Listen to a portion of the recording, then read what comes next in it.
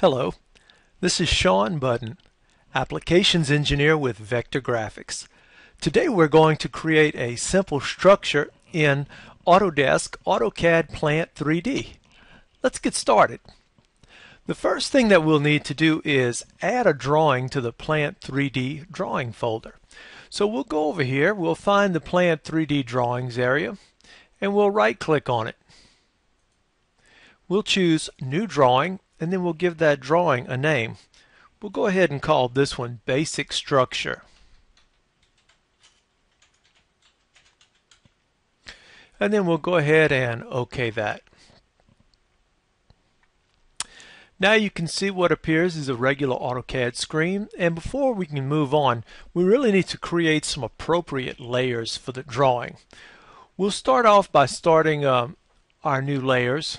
We'll go ahead to the layer properties up here, and then we'll create some new layers. First one we'll create is called Grid Pattern. This is where we're going to place the pattern for the structure that we're going to build.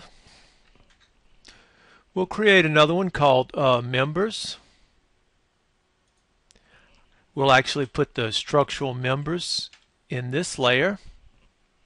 I'm going to open this up just a little bit wider so that we can see what we're doing here.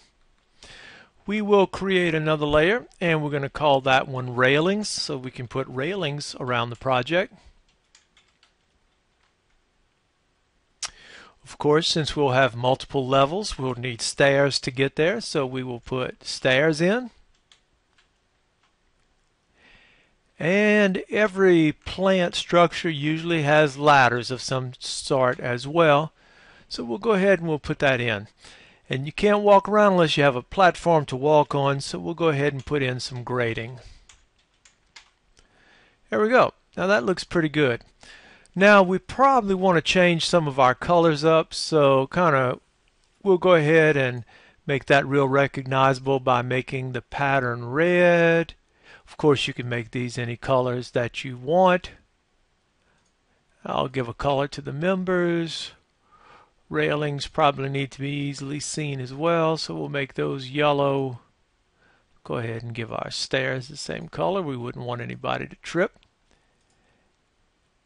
And let's go ahead and make these ladders orange. And we'll leave our grading to be gray. Okay, that looks good. We're going to go ahead and put that layer property manager. I'm going to go ahead and close it out so that we have more room for drawing. Okay, great. Now we're ready to do our structure. We're going to start with the grid tool. So if you look under the structure tab and you find the tool that says grid, I've already going to call this a substation. Let's take a look at what values you have to put in. I'm going to make sure that I'm on the world coordinate system here. And then we have our axis values. This is going to tell what direction the length is in each direction. So first we have our starting point, and then how far we're going to go with the X and the Y axis. I've put 50 feet by 50 feet in here, which is going to give its dimensions. The row value, that's going to be for my reinforcement structures. I have it every 25 feet. So you can see I have it at 0, 25 feet, and at 50 feet. We're going to make this total of 20 feet tall, so the first platform is going to be at 10 feet, and then our next platform is going to be all the way at 20 feet. After I check all that out, I'm pretty sure that I like it the way it is, so I'm going to go ahead and create that. Now, if you notice, it's not coming out the color that I'd selected, so I'm going to move this over to the layer that I want by selecting my grid pattern. And I'm going to use my drop down here for the layers, and I'm going to make sure I put that on the grid pattern layer. So now I have the pattern for my structure.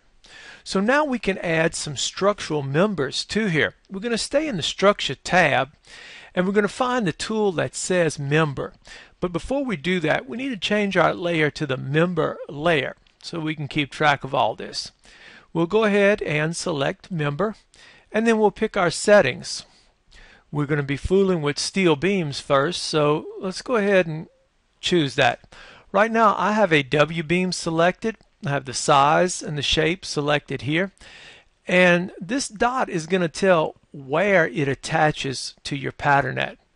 I want to go ahead and have the ones for the top attach at the top right here. And I'll just go ahead and OK that right there. And then when I go here to actually place it onto the grid, I'm going to choose Member. And I want to make sure that I'm selecting by the endpoint. I want to use my object snaps. So I'll hold down Shift and right click and I'll pick Endpoint. And I'll go from there to there. Now you can see a preview of the beam that I've picked. Okay, and you can see where it's also attached. Now if I want to move that, I can select that beam and I can go to Structure Edit. I can change the dot where it's placed. See, I'm going to place it on the corner right there. And now I've moved the beam over. So if you need to position them in, even after you've placed them, that's a simple way to do it. I'm going to go ahead and I'm going to place some more members onto my structure.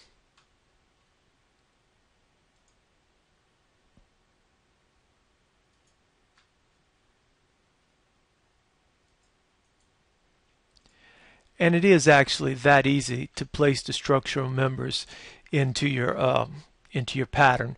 Just find where you want to do it, and then you can go ahead and attach them by the O snaps. Alright, as you can see, I've added a few more members to our model here. And but there is one in the back that I do need to add, so I'm going to go ahead and do that. But I'm also going to show you a little trick while we're right here. Might make things a little bit easier. If you go up here into the Structure tab, and under the tool that says Shape Model, if you switch this to a line model temporarily, it's a little bit easier to get that member in there. So we're going to go ahead and choose the member. I'll use my midpoints right here to get that beam right in there about where we need it. I can kind of zoom in and maybe you can see the little piece of that I-beam right there. Looks to be in the place where I want it. I'll go ahead and enter that information. And then I'll switch back to my shape model. And you can see it's just where we want it. Alright, great. Now that we have members in place, we need to do some trimming. Some of the first trimming we can do is some standard mitering.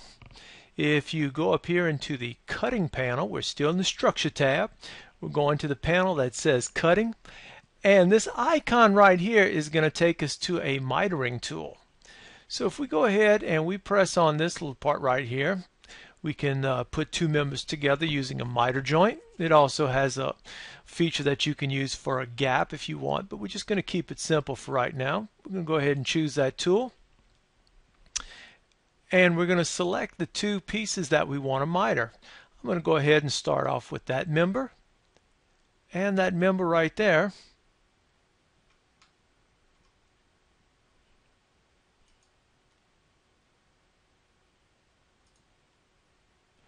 And as you can see, it's now mitered into place. We'll go around here and we'll miter those. Notice the tool stays active till you actually stop it. Great. And you can see those beams are mitered. Now let's go ahead and we're going to use the cutoff tool. We'll go ahead and we're going to cut back the beams to where they stop where another beam starts. Let me show you what I'm talking about. We'll go ahead and select the cut back member, and if you see down here it tells us to select the limiting member, so we're going to go ahead and select this top beam as the limiting member. Let me pull this in so you can see the effect, and then we'll select here, and now you can see where it's cut off at. Okay, so if we go here, select a limiting member, and we select the one that we want to cut. And that works pretty quickly. Limiting member and the one that you want to cut.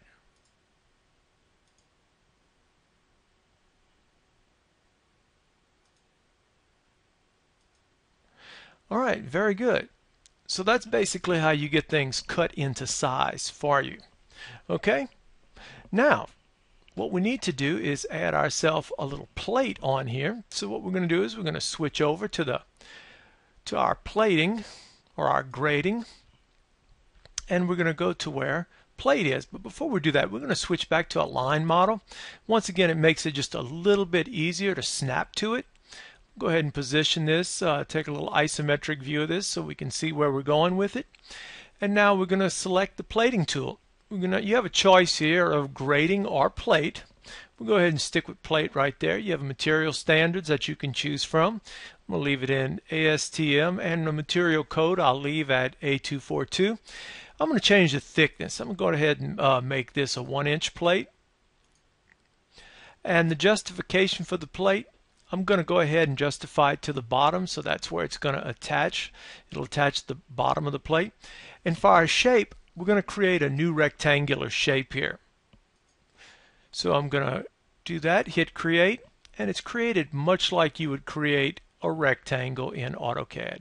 We'll pick one endpoint, and we'll go ahead and we'll select our other corner. You can see where it's giving you the preview of that it's put it in. If we take our line model and switch it over to shape model, you can see where your plating is, and it fits on there just like that. All right, so don't forget you could use an existing polyline. That could be any shape that you've created with the polyline, or you could actually create a new polyline as you're going on here to create your plating. Well, that's all there is to creating a basic structure. If you have any questions about Plant 3D or any other Autodesk manufacturing software, please contact us at Vector Graphics. We'll be more than happy to set up an appointment and come out to you and assist you with your needs. Thanks for watching.